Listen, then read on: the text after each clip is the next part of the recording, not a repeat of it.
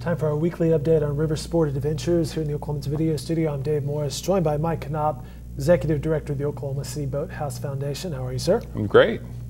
He's coming off the Regatta Festival, which was this past weekend, a big blowout and always a fantastic time. How'd it go? It was great. We had Chamber of Commerce weather. I mean, it was ideal all weekend long. We did have a little burst of rain late on Saturday for the night sprints, but it really didn't ruin the weekend. We had just a wonderful really 3 days of racing, and people were raving about it. From all people came from all over the country. Well, you couldn't complain about Chamber of Commerce weather when you have the U.S. Conference of Mayors in town over the weekend, and they came out to your facility. They did. They came Friday night, and they had dinner in the Whitewater Center. Got to see the venue in action, and it was neat. When they were sitting down for dinner, the corporate teams were lining up to race right outside the window there, because the Whitewater building's right at about the 500-meter mark of the river race course, and to really show how unique this place is to have a river venue race course right there on one side and Whitewater on the other, and then the lights turned on and the racing went off. And it's easy to take it for granted. I know I do after a while, but the idea that we have all this, and it's unique to have 40 of our companies racing. I had to tell these mayors, I said, these aren't colleges, these are companies, people in this community who are racing under the lights, and that seemed to be very impactful. Yeah. And right behind them, to their backs, is the skyline. It's an urban setting. It's an urban setting, yeah, and that was really, I think that really was powerful for them all to see. And then they were able to see a lot of Whitewater demonstrations going on, and I could see a lot of wheels turning in some of the from the mayors. But what are some of the questions that they might ask you? Because it's one thing to see this in action, and at this point, it's very impressive if you're driving along I-40 through downtown, and you're like, wow, there are now a lot of buildings, a lot of facilities, and oh, hey, there's some rapids. But getting from here to perhaps where they are, there are a lot of steps to take. There's a lot of steps, but I got to tell you, as I was talking to some of them have it sort of easy compared to what we did. We started with a ditch, okay? Many of them have real rivers, vibrant rivers that already go through their city, and part of the issue that they have is they just haven't really found a way to activate them or to get the community as engaged as they would like on their waterfront. So many cities have, again, restaurants and hotels and that kind of thing, but don't have the activity that we have. So I think we can learn from each other, really, in that regard. Very good. You mentioned the University of Massachusetts, the women's team, after they finished rowing, they hopped in some rafts? They went rafting, yeah, and that was, in fact, many of our referees and other people that were there, there's nowhere in the country you can do that, where you can, if you're a rower, go do your racing and then walk over and go rafting, and did get a lot of feedback, and people just had a blast. So it's one of those things that the buzz will start, and we'll probably have more and more teams that will come to our event in the future, because we can offer a whole array of experiences. And for this time of the year, for this event, this is very early in the season for most of the universities, and for all the universities. So they're looking to get their athletes on the water in a competitive setting, but also to have some fun. Start the season, start their year off, building their camaraderie within their program, and nobody can do that better than we can.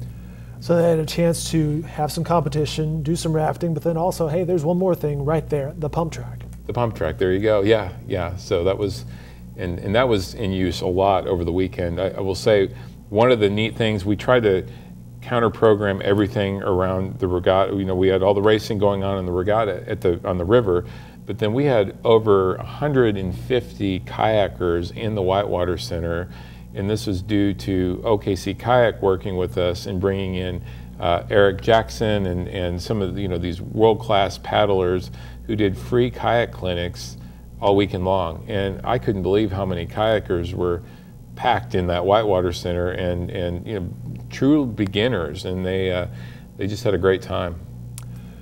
I should mention that we have friends behind us, our friends here in the wetsuits and the paddles, because rafting continues, which may surprise some people, but as you have mentioned before, if you go to the river in Colorado or whatever, it's far colder there. rafting continues here. Yeah, I checked our water temperature. We're like 76 degrees still, and you know that's warm. And I have received comments where people seem surprised that we're continuing to raft, like as though we're like a water park, and it's really different. I mean, this is again a lifestyle activity that we will keep going as long as the weather allows us to, but especially through October. And as you can see, splash jackets are available, booties. We will keep you warm, and this is such a great time to go rafting because it's not as busy and it's very nice outside. So, and clearly, it puts a smile on your face. Yeah, as you can see that was not staged, by the way. That was not staged. They did not say Mike Knopp. Should also mention you have Pirate Island going on. Yeah, we opened Pirate Island as part of the Regatta Festival. Had lots of families come out, had a blast. My own 5-year-old gave me the thumbs up as he went through it. He came dressed as a little pirate himself and got in the mode. But you know what they do is, and we're actually expanding it this week now that the regatta's passed. So if you came out last weekend, there'll be more to see this weekend. They do a treasure hunt, and so there's clues along the way throughout the island, and then they end up at a treasure. They get prizes. Meet one of our resident pirates. You know, we actually have those. Good to have those. Yeah, and have an inflatable and have pumpkin painting and other activities. Yeah. And you have some more Halloween events coming up over at your sister location, Lake Overholser? Lake Overholser, yes. Haunt the River this year will be at Lake Overholser the last weekend of October. Be a spooky event, you know, in the evening. We're going to have floating hay rides into the wildlife refuge and some other haunted activities. It's a very natural, beautiful location, but at night it can be spooky. I can only imagine, and we talked about this before. I did that earlier this summer. It's a good workout. It really makes you feel like you're not in Oklahoma City because it seems like such a remote location. I can only imagine towards dusk or evening. Yeah. I'm just imagining torches and pitchforks at this point.